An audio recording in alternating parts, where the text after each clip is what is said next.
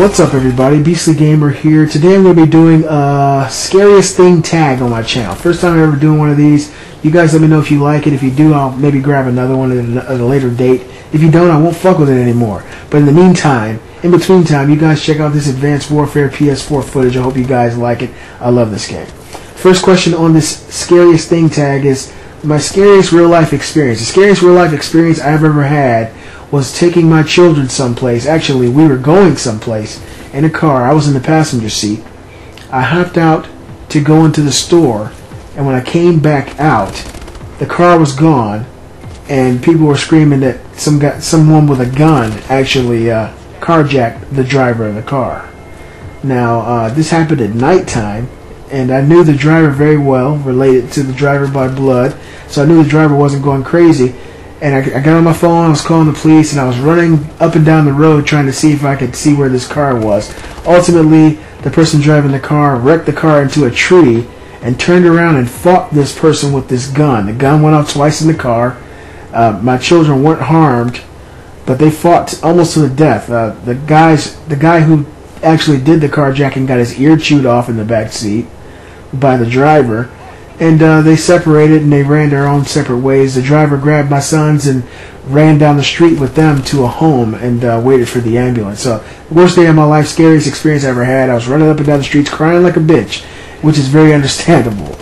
Alright, the second question. The scariest paranormal experience I ever had happened in Ohio when I was 5. Me and my older brother were sleeping. We got up in the middle of the night. We heard our mom downstairs.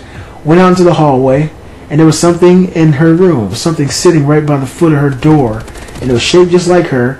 And it was sitting Indian style. We both looked at this thing. It was blacker than any other black. There was no lights on. But we could see this thing like it was a cutout. It was so dark. And it looked up at us. And we shot down the stairs screaming for our mother. She met us at the bottom of the stairs. And we told her what happened. She let us chill for a few minutes. And then later sent us upstairs. She sent us up back to bed by ourselves. And as we looked in the room, we didn't see anything, that looked like this entity anymore. So we ran into our bedroom, and then the door slammed on my head. It hit my head, and it was a whole crazy situation. But yeah, that really happened. It was a very scary experience.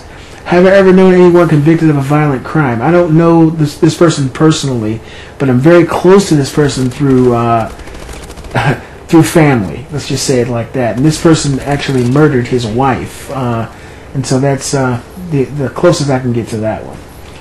Am I afraid of the dark? Why or why not? That is the number 4 question. I am afraid of the dark. I don't like the dark. I keep it real. If it's pitch black, I don't know what's around me, and I'm uncomfortable in that kind of situation. I don't know about you guys. Even at nighttime when I'm going to bed, if I'm going to bed by myself, or if I'm out here in the living room and all the lights are off, I'm looking around because I grew up in haunted houses.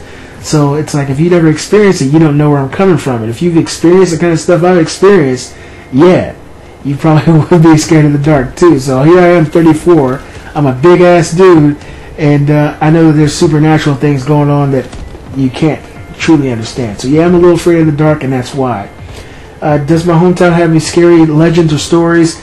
Akron, Ohio does, but I don't know them off the top of my head because I was too worried being petrified by the things that were actually in the homes I lived in. If you guys don't know about the ghost stories and stuff that happened to me growing up, just let me know in the comment section. I'll make some videos on it.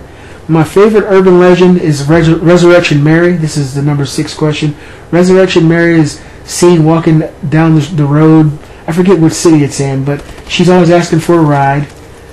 She's actually even been seen at a ball. She asked a person she danced with for a ride, and she went to a cemetery. That's where she wanted to go. She got out and walked toward the cemetery and disappeared. That's like my favorite urban legend.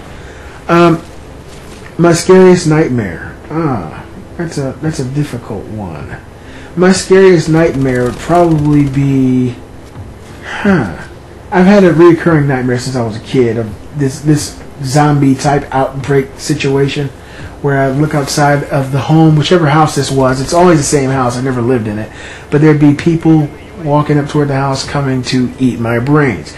And that's why zombies has always been something that interests me, because from the time I was old enough to understand what they were, I've been plagued in my nightmares by zombies. And that's my answer to the last question of this Scariest Thing Tag.